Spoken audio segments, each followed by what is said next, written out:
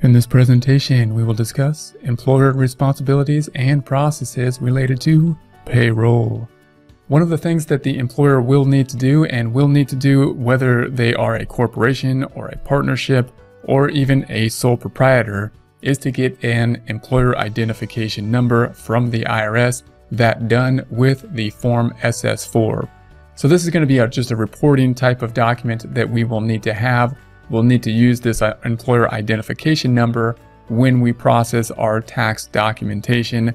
And of course, any type of regulation body is going to know us from a number. And in terms of processing payroll, for the federal payroll, we need to have a separate number, that being the employer identification number. Now, this number is going to be important because it's more standardized in terms of just employment, meaning any type of organization can get an EIN number, even if we're a sole proprietor, a partnership, or a corporation. So the corporation, as we know, is a separate legal entity, and it's going to have its own corporate number when reporting income taxes. But the formats of a company such as a partnership typically have different types of reporting requirements in terms of the number when reporting income taxes. And a sole proprietor possibly could be in a situation where they're using a social security number, so we have a different type of format for reporting on a number basis to the IRS for income taxes. So the employer identification number can be used then to give the IRS more of a standardized process when we're talking about payroll, no matter the type of entity that we will be using. The employer identification number can also be useful for sole proprietors if they want to process 1099 type forms and not have to use their social security number in certain types of documentation as well. So even if we don't have any employees, in essence, if we're a sole proprietor, we're kind of our own employee in some ways, and we may want to have some other number representing our business other than social security number, and that could be the employer identification number. The process for applying for the SS4 is fairly straightforward. You can do it online, an online application as well, or go to irs.gov, and if you go to forms and go to the SS4, you'll find the application form, and you can just go through the steps for the application form. It's a one-page form, pretty quick form to fill out and get going. Notice some of the key components will be the type of entity here, where we have the sole proprietor, the partnership, the corporation. So we have all the different types of entities that we can have here applying for employer identification number using the same form. So that's part of the purpose here. And then we've got also the reason for applying. Is it a new business, or did we have new hires possibly that are taking place, meaning we're starting to have employees and therefore need an employer identification number.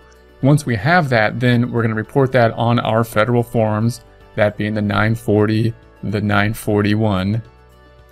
Payroll processes could change and differ when we're talking about large companies and small companies. Obviously, the larger a company is, the more complexities we have, the more legislative requirements we typically have. We oftentimes have to meet more legal requirements, and we need more internal controls to safeguard ourselves as our company grows. One problem with large companies is we obviously have more employees, we have more time to track, and we want to have some system that can possibly be more electronic and serve as having more accountability, even if we don't have the direct supervision as easily to track more people. So we're going to have probably some electronic type of devices to clock in and clock out within larger companies, devices that employees can use to log in and log out. Those methods are going to need some type of good security system, including secure login, so that we can make sure and safeguard against the proper login and logging out. We can safeguard against, we might have some type of requirements to make sure that the person logging in is the actual individual, so other people can't log in for one individual and start their time clocks. We might have some individual identification methods. We could try to limit the logins by location as well, so make sure that it's not an online login. We can try to limit the login to a specific location. We might have the time clocks that have to be punched in at a specific location. When we're talking about people in different locations, we could clearly have some type of online type process as well for people to log in over the web, to have the login access and report their time, and then supervisors be able to collect that time over a web-based system. As we do that, we want to make sure we run into problems with cybersecurity to make sure that all of our information is secure as we're processing the payroll information.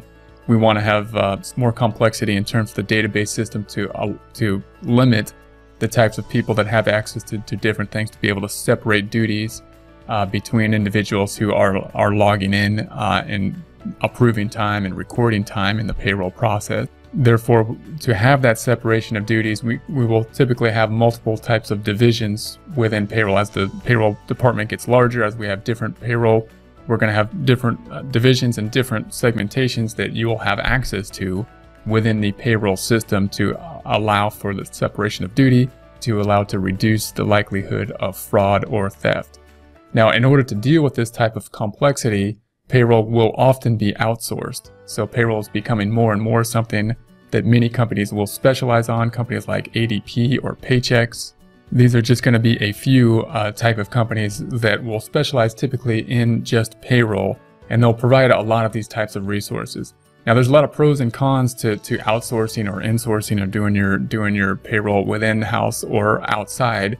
One of the pros of outsourcing to a third party like ADP or Paychex is that they specialize in payroll, and therefore they have the knowledge needed in order to process payroll, and typically have, hopefully, the ability to keep up to date with new laws and regulations, as well as dealing with places in different parts of the country, different parts of the world. Some things we need to be careful of course, is that because we have ADP and Paychex processing, we still need to put it into our accounting records in some way or another. And so and that could differ, the way we do that could differ depending on what we want to set up, how we're going to set this thing up.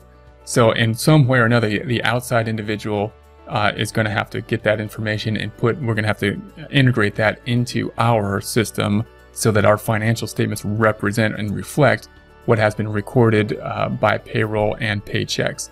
The other problem, of course, is that it is bringing in an outside source that we are becoming dependent on. We're dependent on payroll and Paychex in order to process a key component, rather than having the full control over that processing in-house. Good job. Goodbye, Dust Buddies. Goodbye, goodbye, goodbye.